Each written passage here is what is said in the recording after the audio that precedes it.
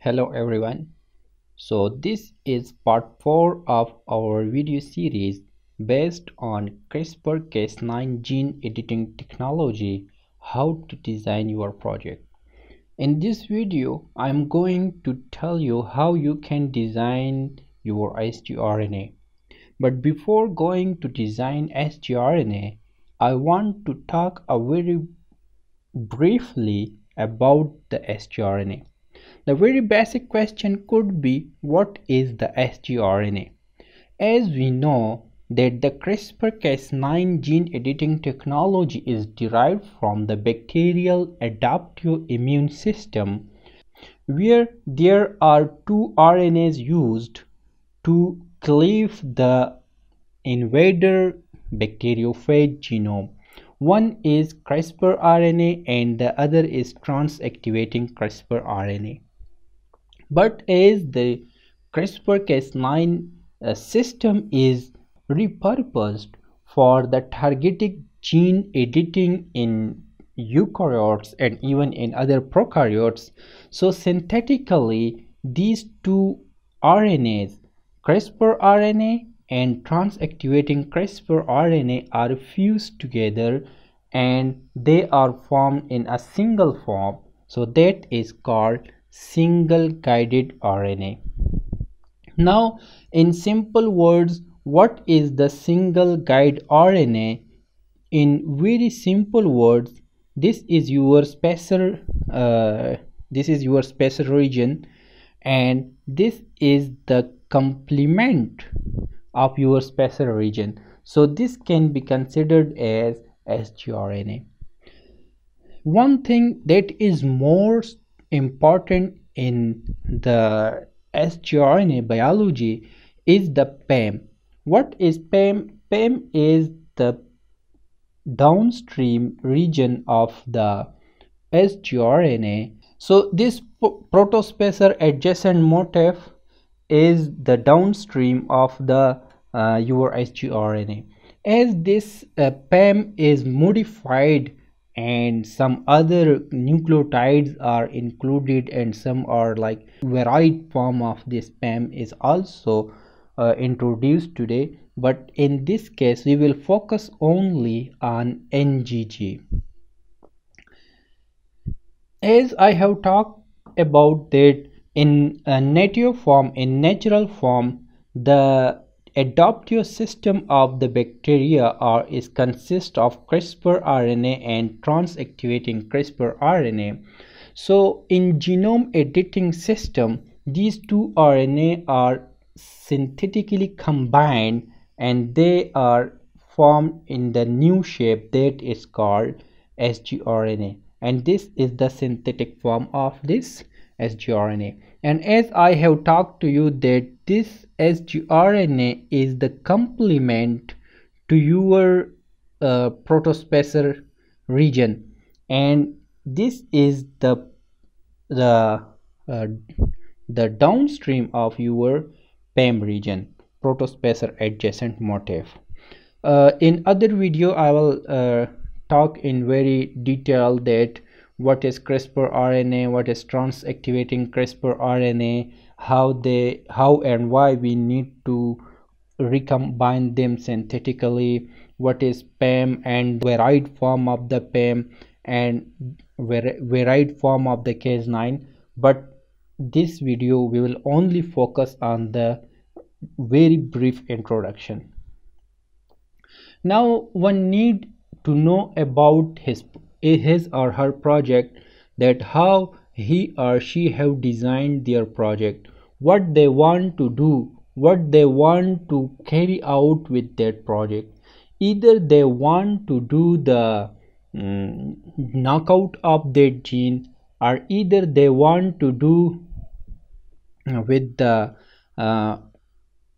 overexpression or the down regulation of that gene, or either they want to do the single base change. In case if you want to do knockout of that gene, so you need to mainly focus on your sequence, and your location is also important. For example, in this video we will go for the design of sgRNA for the knockout, and in this case we will use the gene VEGFB. So first we will try to find the transcription start site of this gene, and then we will design two sgRNA. One is downstream and one is upstream of the transcription start site. So in that case we will knock out that gene. If you want to do the overexpression or the down regulation interference of that gene, so your location and your sequence both are almost equally important. In this case you will target the, for example, your gene VEGFB, and you want to down regulate, as we will talk about a paper that has been published from our lab very recently. You want to down regulate, so for down regulation you will need to target the activation site, the promoter site of this gene. And in other case, if you want to change a single base, then your location is very important, because where you want to make that change is very important, because maybe you want to do premature termination of that gene, so that become more important. This is very important. You might know what do you want to do in this project. For example, we are going to do the double strand break in this project, so we will design our sgRNA according to the theme, according to the objectives of our project. So this can be used as the double strand break as the wild Cas9. For example, you want to overexpress your gene of interest, so in that case you have to target the activator. And what is that activator? That activator could be your promoter. It is very difficult to find the promoter of a gene, so in this case you can just think about the transcription start site, and you can design your sgRNA few hundred bases upstream of that transcription start site. The similar with, if you want to down regulate that gene, you need an inhibitor and you need to target the promoter site for your gene of interest. So in this case, if you want to overexpress your gene of interest, you need VP64. VP64 is the tetramer of VP16, and this function as overexpression of the gene. But if you want to downregulate your gene with the CRISPR interference, in this case you need the CREB domain. So you have to add VP64 domain into your plasmid construct in case if you want to overexpress your gene, and you will need the CREB domain in your plasmid construct in case if you want to downregulate your gene of interest, means knockdown. In other scenario, in another case, if you want to make a single base change, for example, look over here, the T has been changed into A, and I will explain this paper in quite detail, because one of our friend he has submitted this paper, and we have also made available its preprint. So I will make a separate video based on this paper and how we designed the sgRNA for a single base change. So friends, in this slide I have shown few databases that you can go through and you can play with them just to see that how these databases are working for designing of sgRNA. But sgRNA designing, I will not use any of these. Look here that so few steps are very important for you for designing your sgRNA. The most important is design CRISPR RNAs for your experimental goal. what are your experimental goal? For us, the experimental goal is the deletion of VEGFB, right? So we want to delete this. So we will design our sgRNA according to this theme. Ensure on-target activity of guide RNA. Yes, of course, you need to ensure on-target and minimize off-target effects of your sgRNA. For this purpose, we will try to find the off-targets of this sgRNA among the genome of that organism, and for this purpose, we will use NCBI BLAST tool. And for improve CRISPR knockouts by using multiple RNAs, yes, of course, you can design more RNAs. You can design 2, 4, 5, 6, 7, 8, 9. That depends upon you and depends on your experimental design.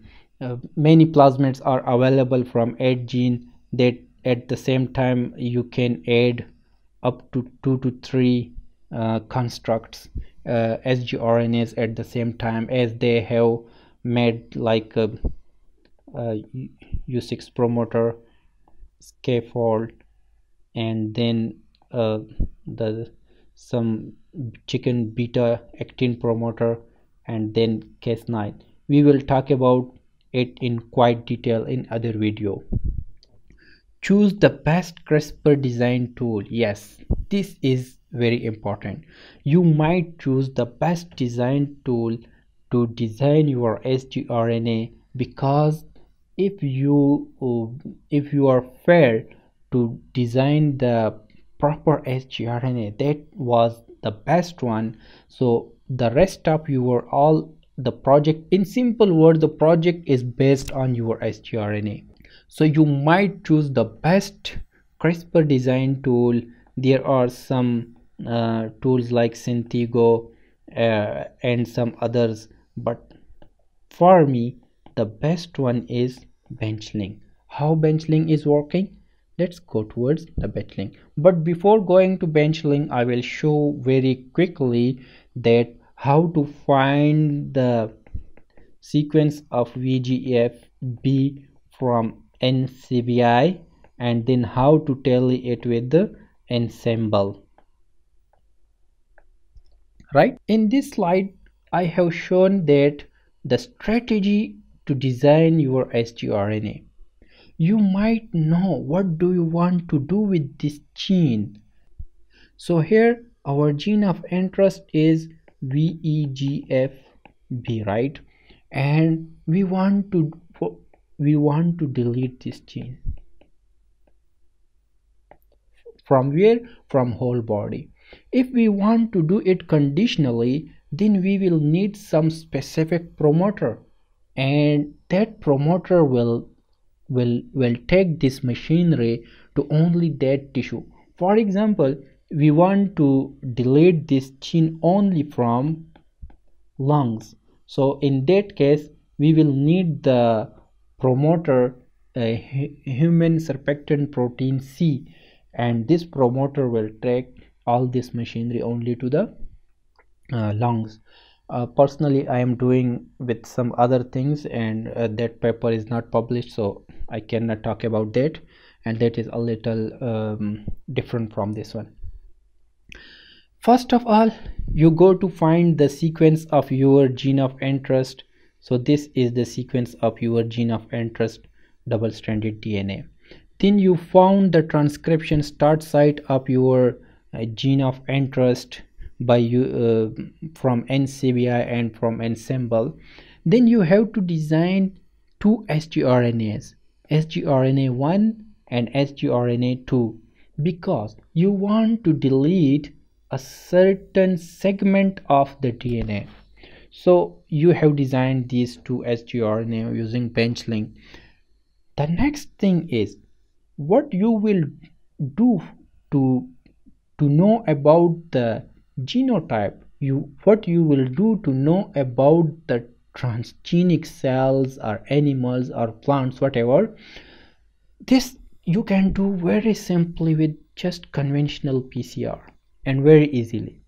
First, you need one forward primer and you need one reverse primer. So this forward primer will amplify this region. We'll start from here and it will go like this way. Now we don't know where this sgRNA will make a cut. Usually it makes cuts over here, but it can happen everywhere, anywhere. And this reverse primer, this will amplify this region, right? So this will amplify this region. For example, let's talk about this from forward primer till the sgRNA1. This region is 50 nucleotide base pairs, right? And from here, from reverse primer to the sgRNA, the this region is, for example, 100 nucleotide base pairs, right? And let's consider this region as 500 nucleotide base pairs, right? Okay, so in this case, what you will do, you will do the PCR, and in this PCR, for example, you have one well, you have another well, and you have another well.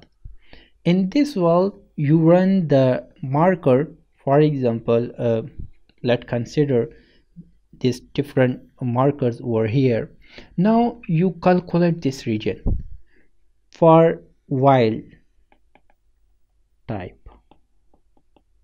So for wild type, you add 50 with 500 with 100, so this become 650.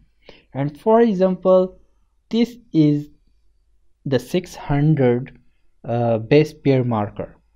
You call this wild and you call this transgenic, right?